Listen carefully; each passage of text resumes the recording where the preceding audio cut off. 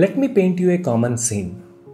In their second year, medical students dive into subjects of pathology and microbiology.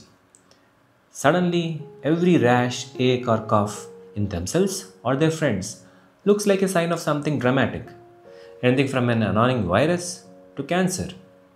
Luckily, they are usually wrong. Actually, there is so much sudden information overload, and people expect them to be experts already. If you do become expert clinicians, good for them. The rest of us, well, we lean on those scans and tests. And nowadays, with ChatGPT and its other AI friends being so popular, basically anyone with a smartphone thinks they have got a medical degree. Sir William Osler, the father of modern medicine, said, "Medicine is a science of uncertainty and an art of probability." Figuring out what's wrong with a patient can sometimes be tough. It's not just about having a cool tech or being super smart. Hi, I'm Gaurav and you're watching Gut Instincts. Today, let's dig deep into the actual symptoms of gallstones and more importantly, why they happen.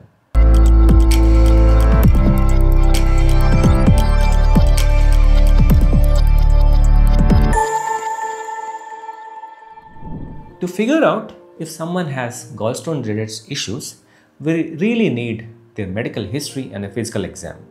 You might be thinking, why all the fuss? Just scan for the stones. But hold that thought. Modern medicine sometimes forgets the art of just listening to a patient. These days, we are so enamored with scans, we often skip over the basics. Like just, talking to patient and asking good questions. Here's a cool thing. Finding gallstones on a scan doesn't always mean they are making you sick. Sometimes the problem is somewhere else, and identifying it might involve more than one scan. To be honest, that might raise some eyebrows, like it's all about making some extra money. But trust me, it's about getting the diagnosis right, not just chasing some scan images. Scans often pick up harmless lumps and bumps, otherwise known as incidental omas. Similarly, it is important for a doctor to be sure that gallstones seen in your scan are the actual reason for your symptoms. Now, I'm not going to give you another checklist of stone symptoms. The internet is flooded with them. In fact, symptom memorization is like using Google Maps from 2005. You'll probably get somewhere, but probably not where the patient really needs to go. Instead, on this channel, we explore the why behind the symptoms. Let's map this journey together. Edward Hornet, a 20th century American author and educator, said, "If you don't ask the right questions, you don't get the right answers. Asking questions is the ABC of diagnosis." Here's how your liver's plumbing works. It squirts bile into a tree-like network of bile ducts, which drain into the main bile duct, then to your small intestine. The gallbladder is like a storage tank for bile acids sitting right beside the main duct. Think about your bathroom's drainage system. That will help you understand the concepts of this topic in a better way. If the drainage system gets blocked, things will get messy quickly. Now, what exactly is a gallstone? It's not yesterday's food stuck in there. Gallstones form when chemicals in the bile clump together. In 70 to 80% of these cases, the symptoms sit quietly, never cause any symptom. They are like those guests at a party you didn't know were there and who leave without saying goodbye. These are the silent stones. Let's zoom into action. Coming to the first main symptom, biliary pain. If a stone moves and gets stuck from the gallbladder into the cystic duct, the thin pipe out of the gallbladder, pressure builds up.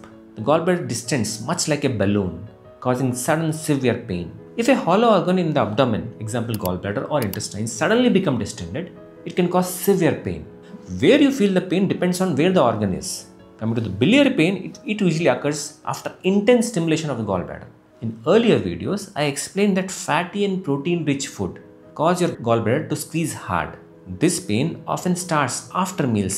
That often includes food like paneer, chana masala, or rich ghee-based chicken or mutton biryani. This pain often occurs in the upper mid or right side of the belly. You might also feel it near your right shoulder blade.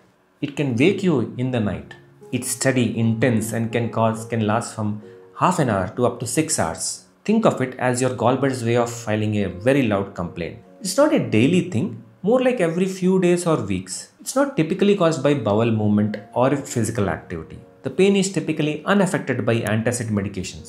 Some patients feel so awful they end up vomiting. Fun fact: any severe abdominal pain can cause vomiting due to nerve and chemical signals from the gut stimulating the brain's vomiting center, leading to a protective reflex response. Most of the time, the stone slips back from the cystic duct into the gallbladder, unblocking the duct. Pain eases, sometimes with a little help from the emergency department of a nearby hospital with some painkiller shots. This, my friends, is the classic biliary colic. Now coming to symptoms caused by complications caused due to gallstones. For about 1 in 5 people with biliary colic, the stone remains stuck in the duct, cystic duct. This causes bile to accumulate and pressure to build up, leading to inflammation of the gallbladder. At this stage, the inflammation isn't yet an infection. However, bacteria can enter the stagnant bile over time and trigger an infection in the already inflamed gallbladder. This condition is called acute calculus cholecystitis and can become quite serious without timely treatment. In these cases, the pain becomes more severe and lasts for hours or even days if not addressed. Fever and at times mild jaundice can also develop. Things can get complicated if you leave it. Sometimes, repeated long-term inflammation can scar your gallbladder and even other organs around it, like how a samosa vendor's hands get burned from hot oil over and over. A really stubborn or massive stone might even break through the scarred gallbladder wall into the upper small intestine portion called duodenum or the main bile duct. This can cause blockages further down the gut, leading to more severe problems because of gut obstruction. This can also block the main bile duct and cause jaundice and high fever. Let's look at a different situation. Before entering the intestine, the common bile duct merges with the pancreatic duct. The pancreas is a vital organ. It produces insulin and several digestive enzymes. Tiny stones can also escape and block the common bile duct or even the pancreatic duct. This can cause jaundice or life-threatening conditions like acute cholangitis or acute pancreatitis. You may experience intense pain in your upper abdomen that may spread to your back and a high fever. We will discuss these conditions in greater detail in our subsequent videos. If the stone negotiates through the opening into the intestine, it can get excreted via feces and these issues can get resolved by itself, provided that there was no major damage already. Just a quick review. We talked about how and why gallstones cause symptoms. Now what about symptoms people think might be because of gallstones but usually are not?